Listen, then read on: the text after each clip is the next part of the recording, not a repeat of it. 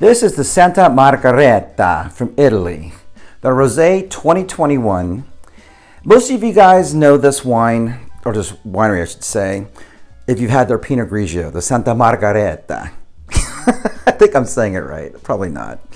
I mean, we all say it, you know, Santa Margherita, because that's, you know, we're lazy. And I get it. So am I a little bit, at times. So, this is a rosé that they've been making for a few years now, and I still haven't tried it. Yeah, guys, I don't try everything, okay? That'd be impossible. That will never happen.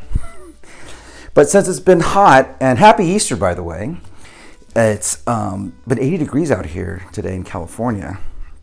So when it's hot, you got to break out those rosés, right? So, okay, got to smell the cork for the dramatics. So Santa Margherita, cool thing about them, or kind of cool blend that they put in this, which I've never heard of in a rosé. They're using Chardonnay, a little bit of Sauvignon Blanc, and Pinot Nero. Pinot Nero is basically Pinot Noir in Italy.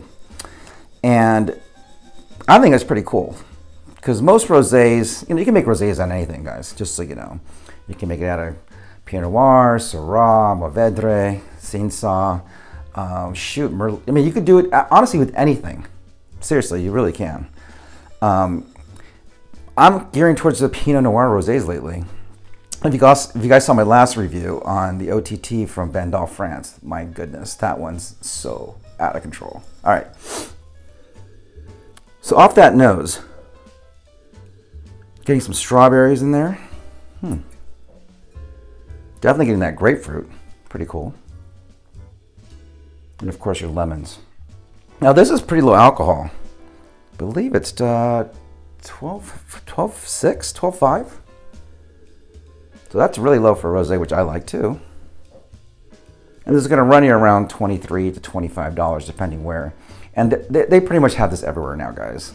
All over the United States. And I'm in California. You could find this anywhere. All right, let's taste this.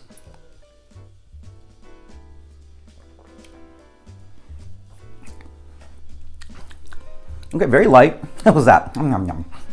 Very, very light.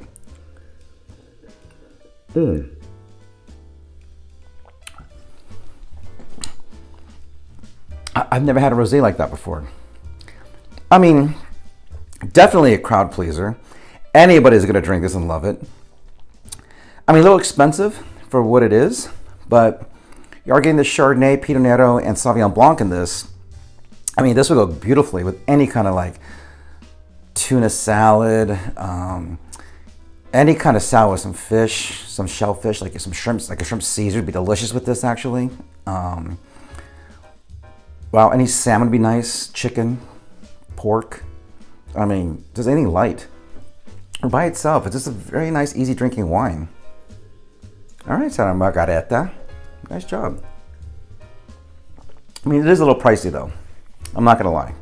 I mean, there are other wines, you know, you guys can make some comments, but there are other rosés for the price point you can find better for like around 15 to 20, of course. Because with tax, it's gonna run you around 27. But it's good, it's light, it's delicious. Very weird for a rosé. You definitely get that Sauvignon Blanc tartness in it, that lemon, grapefruit, which I love that. I love that citrus. All right, guys, remember to like, subscribe. I'm Tony Del Sol, and relax. It's just wine.